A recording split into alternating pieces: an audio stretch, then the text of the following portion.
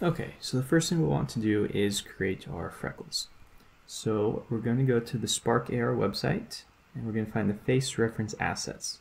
So you can just Google Spark AR face assets or face reference, or I'll also include a link to this page in the description. So just click the download the face reference assets here. Just click that link, it'll download a zip file, and go ahead and unzip it. And what we're interested in are these two textures. So they have face feminine, face masculine. These are some reference textures for how the image will map onto the face mesh inside of Spark. So open up your favorite graphics editor. Here I'm using Affinity Designer, but you can also use Photoshop or Illustrator or GIMP, whatever you have. So here I've opened up face feminine, then I also added face masculine, and you can see that they're essentially the same.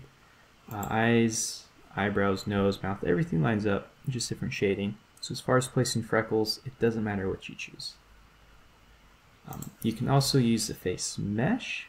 That just kind of shows you how the vertices of the 3D face mesh will map up with the image. So if you really wanted, you could use just that as a reference, but I prefer using the actual faces. So this isn't a graphic design tutorial, so I'm not going to go into how to create freckles.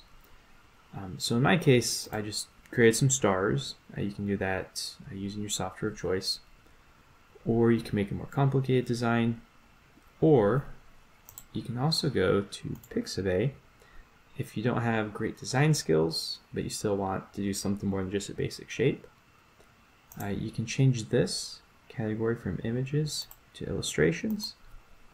If we search for, say, a rainbow, now we can scroll down. Here's a nice looking design. We can click it. We have a transparent background, which is perfect for making freckles, and it's a free download. All these images on Pixabay are free to use. So you can choose whatever resolution you want, download it, come into here, place the rainbows, and you're good to go. So once we do have our design, you want to hide everything except the design and export that as a PNG image. So that's all you need to do here, because this image, since we base it off of this, will map perfectly back onto the face mesh once we head into Spark. So export that, and then heading over to Spark, I just have a new blank project, and there are only a few things we need to add here. So up here in the scene panel, I'm going to add an object. I'm going to add a face mesh. I'll insert that. Let's expand this panel. Here we go. So there's our face mesh. Now let's get our freckles on there. So over here in the assets, we want to import the freckles image that we just exported. So I'm just going to click and drag that in. I'm also going to add a material, and I'll call that freckles. So with my freckles material selected, for the diffuse texture, I'm going to choose the star freckles. Now if I select the face mesh, I'll add a material, choose freckles, and there are our freckles. So this is the look I'm going for. So there are a few different things we can try. So if I select my material again, I can change the shader type to flat. So if I was using, say, that rainbow image, this would be a good choice because it's just going to be the image. It's not going to apply any light or shadows. It's just the image. So if I just want like a solid color, this looks pretty good too. But I wanted kind of that shiny sticker feel. So I'm going to go to physically based. And now, since my freckles image is all white, I can come here to the color and I can adjust the color right here. So I'm going to choose a nice gold color.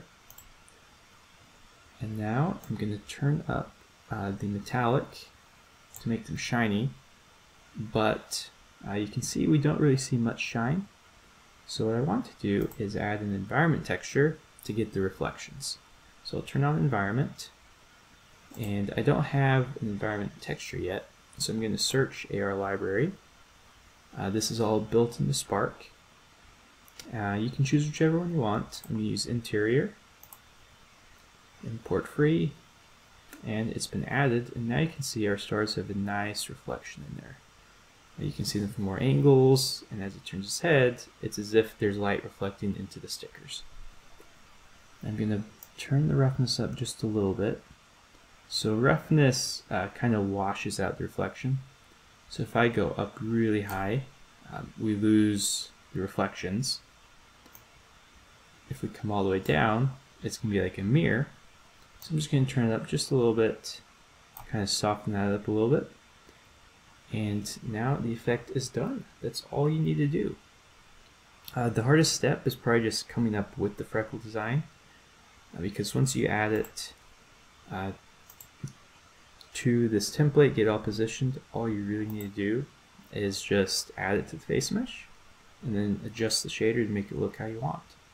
So now from here, all you gotta do is just submit your effect and you're good to go.